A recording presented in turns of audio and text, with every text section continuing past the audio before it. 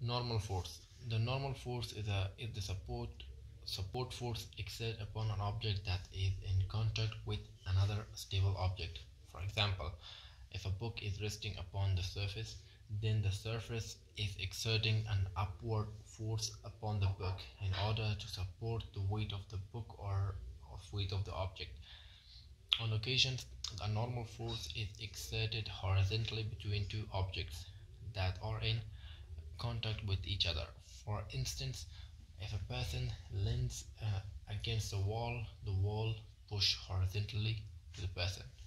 So suppose we have a box here with a mass of 50 kilogram and it's resting on a surface, and the forces that are acting here is it would be like a weight force,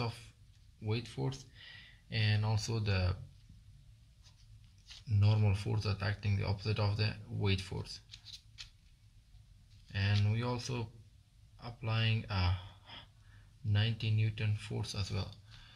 So how we gonna simplify that? So the box is in the rest position, so we have to find out when the box in the rest position is not accelerating. We have a formula like all the forces, summation of all forces has to be equal in the y direction is equal to 0. So summation of forces at the y direction has to be 0. So we get the Fn. Normal force is positive, it's in the upward direction, and the weight force is negative, and as well the applied force, it means the 90 Newton is also negative. So all equal to 0. So we'll focus on this part. So Fn minus weight force minus 90 newtons equal to 0. So we will put like something like equal to plus 90. And now we will find out the weight force. So Fn, weight force, is mass times gravity plus 90. So we will do something. Our mass is 50 kilograms times 9.8, and that will be plus 90. So finally, so Fn and 50 times 9.8 is 490. 490 and it's plus 90. It's an normal force is equal to 580 newtons. So the total amount of the force that is acting on the total amount of the force that acting as a normal force is 580 newton force in this object. And that's it for this example. So for example, we have a box here that's kinda in a stationary position in the surface, and it has a 45 kilogram mass, and we have to find out that how much normal force is acting in this object as this object has. So we know that at this moment the weight force is acting on this object, and we know that normal force would be acting in the opposite direction of the weight force. And so when this object is in a stationary position, we have to know that the summation of all forces in the y direction is equal to 0. So for that we have a formula. Summation of forces on the y direction has to be equal to 0, and we have like Fy is equal to, we have two forces Fn. So Fn, normal force is positive and the weight force is on the downside, it means it's a negative force, equal to 0. So you'll get this part, normal force minus weight force equal to 0. So we'll do something like this, and we know that the weight force is mass times m times g, and mass times gravity is weight force. So we have the mass and we have the gravity, so we will multiply that. So normal force is equal to m times g, and it's equal to Fn equal to our mass is 45 times 9.8, and when we multiply these two, Fn is equal to 441 newtons. So the 441 Newton force is acting. This object has a 441 Newton normal force. So here we have a box with a mass of 60 kilogram,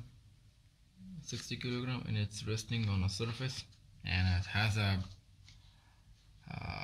and we have to find the normal force. To find normal force, the normal force has the weight force is acting in the opposite direction of the normal force in weight force, and to find that it's easy, and we have to another force is kind of pushing this box upward, kind of something like a tension, and that's a 50 Newton force, and we have to find out that how much force is in the y direction when we find the normal force. So the box in the rest position, so we have to use this formula. Summation of the force on the y direction has to be 0.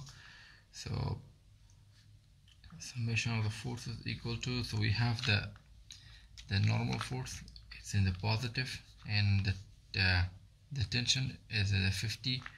It's also in the positive, it means it's 50 newtons, and we have the weight force in the downside, and it's in the negative side of y direction, so it's minus weight force minus w. So we'll just, and it have to be equal to 0. We'll focus on this part. So normal force plus 50 newtons, and we n minus weight force equal to 0. So now we will get the normal force here, and the thing that we have to find the normal force. How much is normal force? So we have to transfer these two to this side of the other side of the equal. So equal, so minus it would be something like a weight force minus 50 newtons. So if normal force Newton weight force is a mg, m times g, in minus 50 newtons. So normal force equal to, so our mass times gravity, so our mass is 60 kilograms times 9.8 and minus 50 newtons. So when we multiply these 60, when we multiply 60 with 9.8, we get Fn equals to 588 minus 50 newtons. So finally our normal force is equal to, when 50 goes out of 580, we get 533 newtons. It means the tension that we have, the 50 Newton, is kind of a pulling or kind of a decreasing the 50 Newton from the weight force. And that's it for this video. Air resistance force. The air resistance is a special type of frictional force that acts upon objects as they travel through the air. The force of air resistance is often observed to oppose the motion of an object. This force will frequently be neglected due to its negligible magnitude, and due to the fact that it's mathematically different to predict its value. It is most noticeable for objects that travel at high speed, like a skydiver or downhill skier, or for objects with large surface of area. and we cover up air force in the future upcoming videos.